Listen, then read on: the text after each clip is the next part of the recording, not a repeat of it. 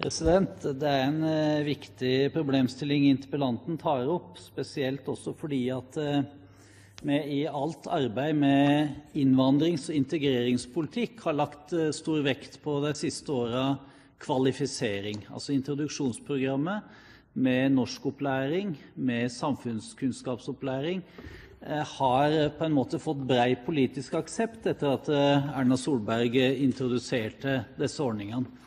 Men det som naturligvis utfordringen når det gjelder EØS-borgerne, at de blir ikke sett på som innvandrere i den sammenheng. De her som arbeidstakere, de har retter og plikter i arbeidslivet, og de har ingen spesielle innvandringspolitiske eller integreringspolitiske fokus på seg. Og det en utfordring, fordi vi bør ta en debatt her i landet på hva vil vi bruke denne arbeidsstyrken til, hvordan vil vi kvalifisere denne arbeidsstyrken for enda bedre å kunne fungere i det norske samfunnet. Og der jo nettopp dette som både statsråden og Per Kristian Foss har vært inne på viktig, nemlig yrkesrettet språkopplæring, det å kunne benytte en vanskelig situasjon som arbeidsledig til å kvalifisere seg for å kunne stå enda sterkere på arbeidsmarkedet.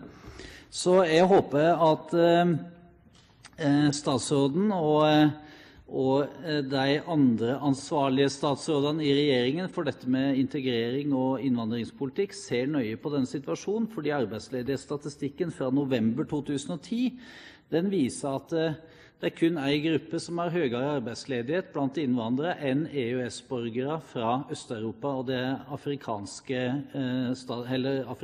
innvandrere, som har 13% arbeidsledighet, mens da østeuropeiske EØS-borgere har 8,6%. Når vi i tillegg vet at dette utgjør en ganske stor gruppe, det altså 5.500 personer vi snakker om, så det en ganske kraftig sløsing med samfunnets ressurser å gi disse den trygden naturligvis det har krav på uten å gi dem muligheten, og da snakker jeg om utenom Oslo og Akershus. Vi har mange polske gjestearbeidere, for å si det sånn, i både Buskerud og Vestfold og på Vestlandet og i Nord-Norge, og ikke gi dem denne språkopplæringen på en måte sløsing.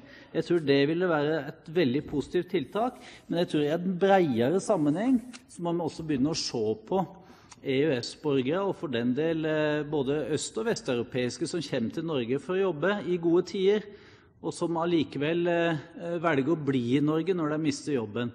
Hvordan får vi disse raskere tilbake i arbeid? Og da det en nøkkel, og det en norskopplæring. Så skal en selvsagt tilpasse den til det regelverket som som gjør at en da ikke bryter med forutsetningene i det å kunne motta arbeidsledighetstrygd. Men det finnes altså muligheter, og det viser jo Nav i Oslo og Akershus at det muligheter.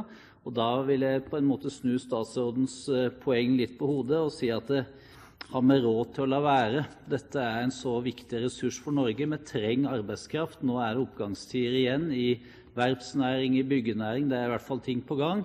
Vi vet at det store behov innenfor helse- og omsorgssektoren. Det å få kvalifiserte østeuropeiske eller vesteuropeiske EØS-borgere med god norskkunnskap inn i arbeidslivet bør være en felles målsetting. Takk.